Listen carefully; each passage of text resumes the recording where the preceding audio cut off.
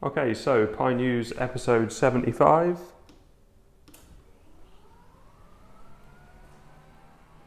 First up, we had a cool story from Tom's Hardware, and it's overclocking the Raspberry Pi Pico to 270 megahertz.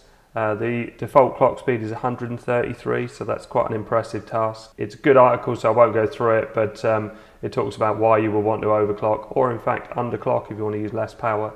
But all the information is in there. It's really well written. And I saw this YouTube short came up on my feed the other day. I went straight for the jugular. Write me a program to take pictures using a Raspberry Pi. So this guy uses ChatGPT to create code, and well, I'll put a link in the description to watch the video. It's only a very short video, but it's worth having a look at. But it's really nicely put together, so it's worth watching to the end to see if it was a success or not. Another AI related story. So Clippy, which was the old Microsoft assistant, gets smarter with Raspberry Pi and ChatGPT. This is another YouTube video, and you can see on the desk in front of them, this is the device, and you can see there's Clippy there with a little screen. And it responds like Google Assistant or Alexa. Hey Clippy, how can I help? What is Clippy? And I won't show any more of that, I'll let you watch the video to see the results, but it is very impressive. A couple of cool stories on Facebook related to Raspberry Pi. Just seen this for sale on Facebook Marketplace, love it. Raspberry Pi water cooling frame, £150. And it's just a cool image. All the pipes, all the fans and everything else. And it's worth having a look through the comments. And this also from Facebook, no third-party USB capture card. Is it possible to use a Pi as an HDMI capture card? HDMI input from HDMI to CSI2 board. Output to Pi on the go USB support. Now I've got one of these similar capture devices and I found it to be absolutely fine, although I use an Ava Media for capturing my videos. So there's an answer here. Yes, Raspberry Pis can capture HDMI through their camera port, WaveShare HDMI to CSI camera adapter. Support input of 1080p 30 FPS, compatible with lots of Raspberry Pis. So we click on this. So £33.29. Allows you to use HDMI cameras just as the standard Raspberry Pi CSI cameras. Next up, I got contacted by VolksPC, who make Linux which works with Android 13, which is very impressive. I've got a separate video on it. Our latest release is based on Konstakang's Android 13, which supports hardware video decode. Also, our Linux distribution is now based on Debian Bookworm XFCE 4.18. So we go to the VolksPC site. All the information is on there. As I say, I've done a video on how to install it. And on the Konstakang page, so the latest update we had, fix H.265 hardware decoding on HEVC main 10 profile videos. New update to Mesa, HDMI audio improvements, and the previous update had a lot of hardware video decoding improvements as well. So always great work by Konstakang and everybody else involved in that. Over to TikTok now, this is really cool. So basically they're using a plastic bottle for 3D printing. Now I won't show the video, but I think this is one, yeah, so you can see heating it up, putting some sort of mixture on it, and then this machine is very cool.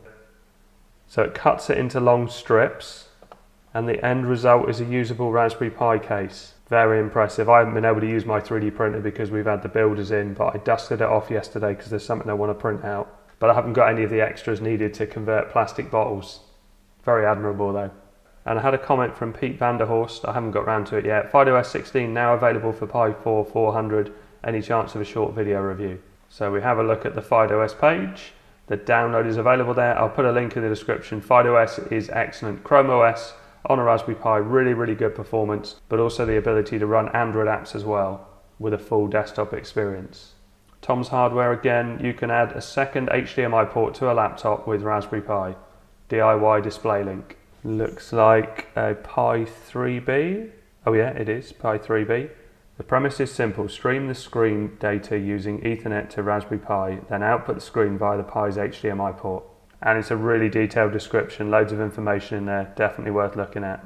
And from Hot Hardware, which is a site I've not seen before, watch Half-Life 2 run as smooth as butter natively on a Raspberry Pi 4. Half-Life 2 is now 19 years old. Taking advantage of the 2018 Team Fortress 2 source code leak, the creator successfully compiled the software on a Raspberry Pi 4. Not only did the creator make the game work on a Raspberry Pi, but they also implemented additional features. And there's a GitHub repository there as well. Very nice. I have shown Half-Life 1 running at 100 FPS, which was very good. Tom's Hardware again. Raspberry Pi Pico unbricks Nintendo Wii U. Now I've seen quite a few stories pop up about Wii U's failing. I've got a Wii U, which I love. It's a brilliant device. And there's a video here, so using a Pi Pico to be able to unbrick a Wii U. So if you're in that predicament, then there is a fix. Not sure how usable this is, but it's impressive nonetheless. A ring that can run Doom. It was only a matter of time. James Ancient Brown managed to get the game playing on a wearable ring. And there's a video here of it running. And it's based on an RP2040, which is the Raspberry Pi Pico chip.